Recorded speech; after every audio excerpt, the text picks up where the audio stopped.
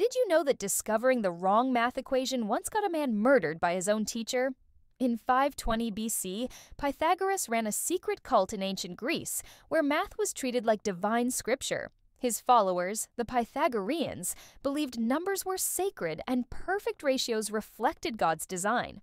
They swore blood oaths to keep their geometric discoveries secret, with drowning as punishment for betrayal. Everything had to fit their perfect mathematical worldview, no exceptions allowed. Until one follower named Hippasus made a terrifying discovery. He found that some numbers couldn't be expressed as perfect ratios. They were irrational. This shattered everything the cult believed about mathematical perfection. Panic spread through the Brotherhood as their core religious beliefs crumbled. Their sacred geometry was a lie, and Hippasus had proof. So they made a choice. They took him out to sea and drowned him. His murder silenced the truth for centuries, delaying mathematical progress, all because rigid thinking couldn't handle being wrong.